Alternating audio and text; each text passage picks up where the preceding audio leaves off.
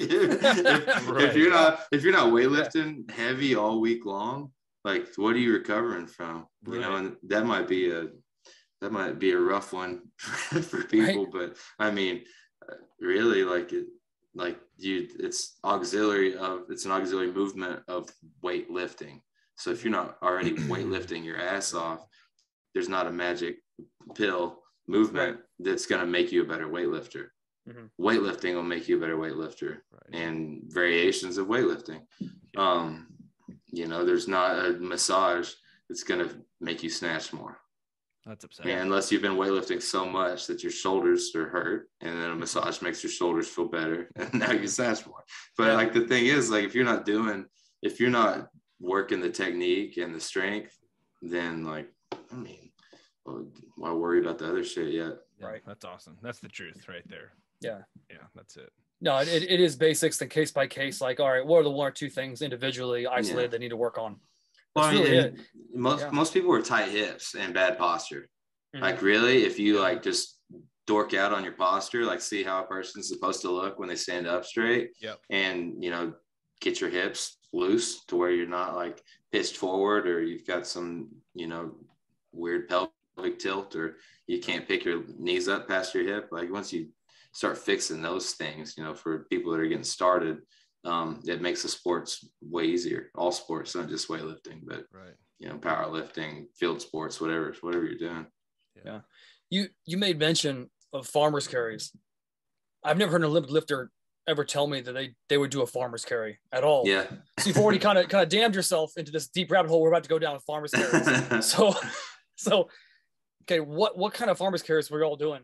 We would do a dumbbell, and it was, I think the way it was programmed on that was it body? I think it was body weight, which was body weight dumbbells. Well, body weight total. So I'd have to use I'd have to use like 240 or total, whatever, which we didn't even have. Well, yeah, we did have 120s, but it was at the end of the day, I was dragging ass, so I wasn't able to do them. But I mean, you know, the goal on them was basically to, you know, brace, good bracing, good posture.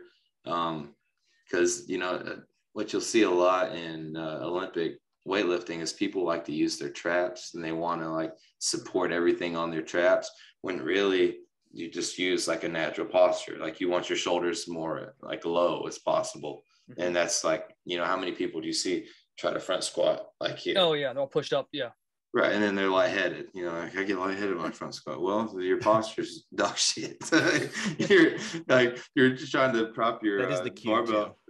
Dog shit is the cue. Yeah. What are you supporting that weight with? You know, like you gotta get your chest big and let your shoulders be down and use good posture. But yeah, so that I think that it just sort of it ingrained that bracing and that good posture. You know, by the end of the day, like I said, you're tired from having to keep your shoulders pinned back on every lift. Right. And you pick up those dumbbells and they just want to like slouch forward. You know? Right. So Dave's yelling at you to not drop them and stay tight.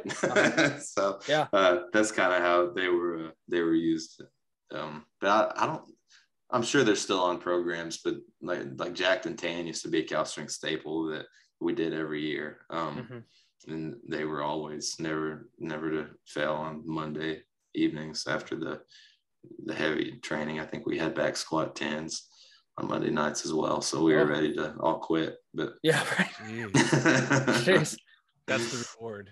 Yeah, did you guys use straps with that? Because grip wasn't really the issue, it was more of like just staying position.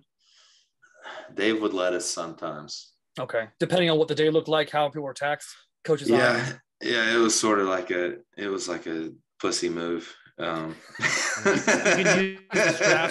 can use the straps as long as they match your purse. That's right. Good coach is gonna make. And, I mean, I'm not gonna sit and act like I didn't do it, but I have to be like, I'm a pussy, and then wrap them up. Right. Yeah. That's how it goes. Yeah. What's your deal with the farmer's carry? I feel like you got like a no. I mean, it coming from big fan or vendetta or what? No, I love a farmer's carry. Yeah. I love strongman work. Like whenever I work with an athlete, and Dustin's the same mindset. It's just strongman. If you bang for buck, buck. If I had to have him do like one thing outside of what their actual test is, like your snatch, clean and jerk, I'd have them do some type of really horrible, taxing strongman. That's just, it's movement. It's pure movement. It's quasi-isometric. And if you can hone in on what Dave's telling you, those pinning back and down, and you're getting that quasi-isometric control endurance, that's a base. It's a giant base. It's the ultimate capacity sport, isn't it? I mean, like it's as much weight, usually as many times as possible, or it's as much weight as fast as possible. Right. You know, like everything. It's basically like CrossFit times 100. Yes. I mean, the intensity times 100, right? Yeah. That's really funny you say that, because I've always told people competitive CrossFit, individual CrossFit, that level, when you're at like the regional, the games level, you are doing a strongman competition for the average human. Yeah, it's like average size human. That's what it is. That's what it's marathon strongman. Marathon. There you go. Yeah.